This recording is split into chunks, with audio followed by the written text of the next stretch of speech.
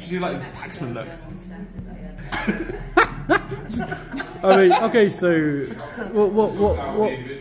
This is Richard. He runs a bookstore. What do you think about these paintings? Off the, what's the intuitive feeling you get from them?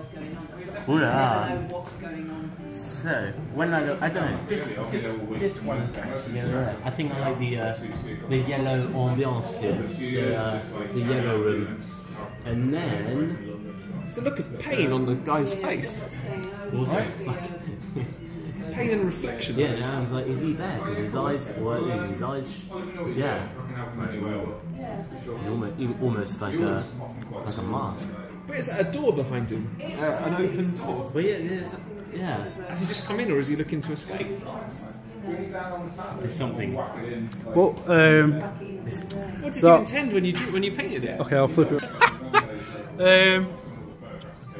I don't know. There's this woman Naime. It's just a portrait of her, basically. Like my, yeah.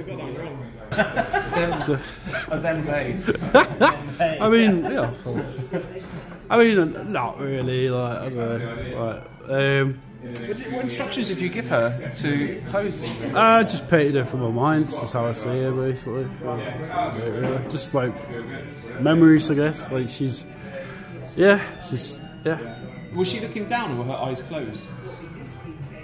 Just, I don't know. I just do the drawing first, and then and then later on in the year when I was up in Scotland, just I don't know. It's hard to explain paintings.